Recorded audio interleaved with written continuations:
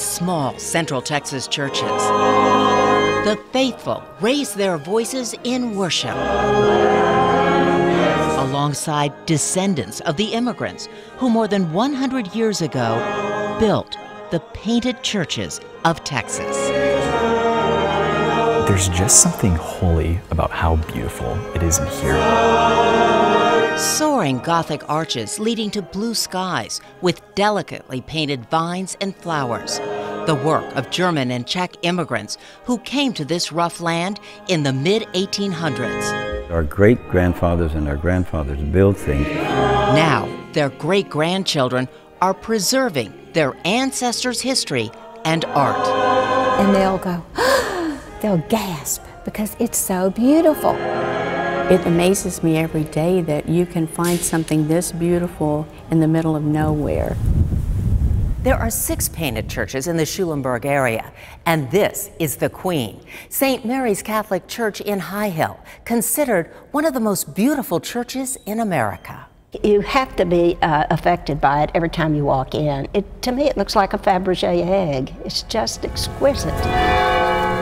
When the immigrants immigrated to this area, they wanted to recreate the beauty of the churches they left behind in Europe. To make the new churches more like the ones they left, the immigrants used a profusion of color and faux finishes to create what didn't exist. We didn't have marble in the state of Texas, so they actually created marble with turkey feathers on all the pillars. On the walls, scripture written in the settlers' native tongue has been restored.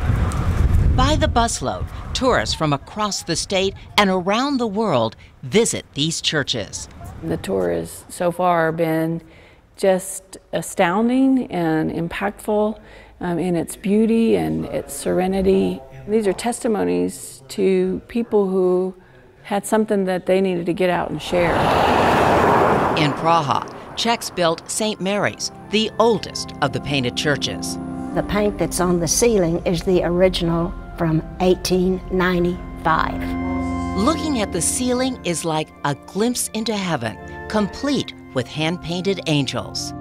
He painted flowers that were from Texas, and it looks like the Garden of Eden with Texas flowers in it.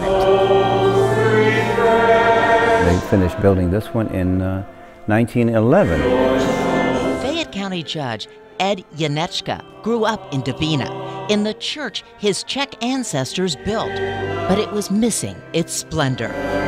For whatever reason, in 1952 they painted over everything that you see today.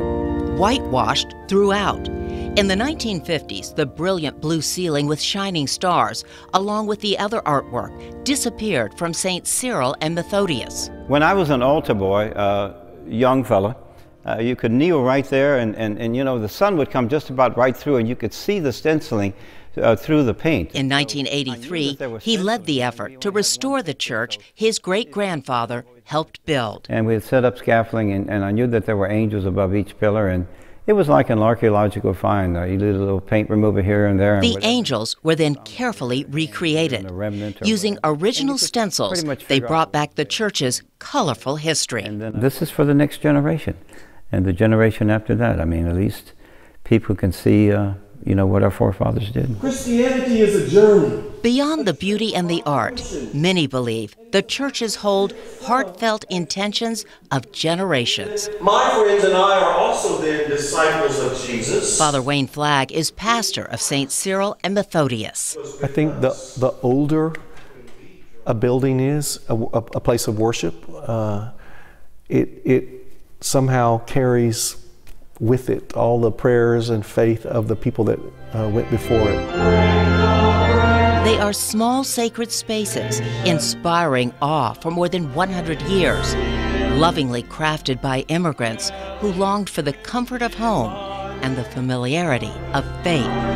The painted churches of Central Texas, treasures for the ages.